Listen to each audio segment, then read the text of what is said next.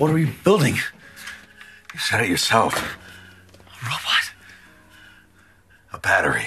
Yes.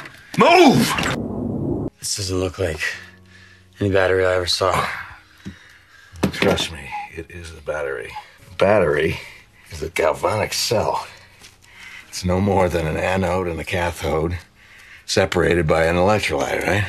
Good. And now, what shall we use to conduct this beautiful current with? Wire. Copper. Oh, man. It's copper.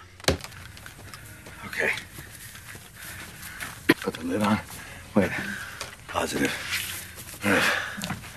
Cathode. Anode. Damn. That is good. That is very good. Okay.